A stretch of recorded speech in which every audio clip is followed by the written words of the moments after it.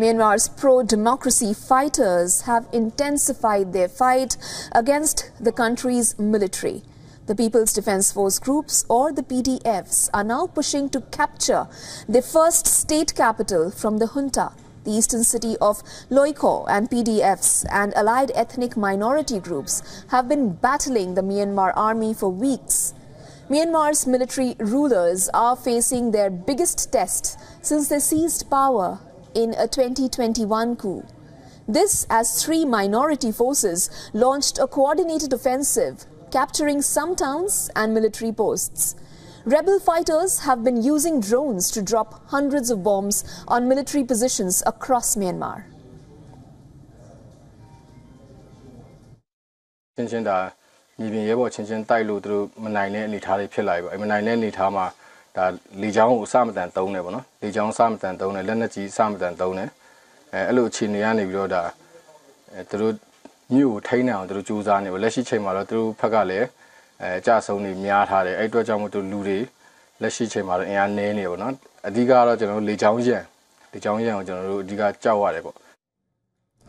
The offensive, named by rebels as Operation 1027, initially made inroads into junta-controlled areas on the border with China in the Shan state.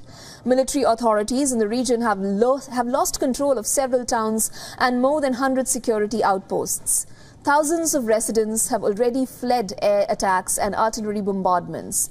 According to the United Nations, more than 500,000 people have been displaced across Myanmar since the launch of the operation.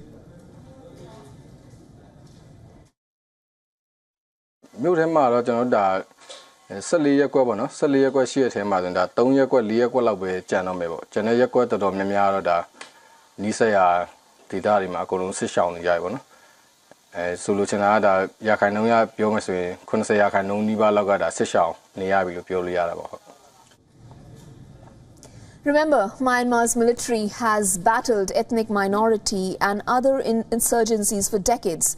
But the 2021 coup has led to unprecedented coordination between anti-military forces that are now mounting the biggest challenge to the army in years.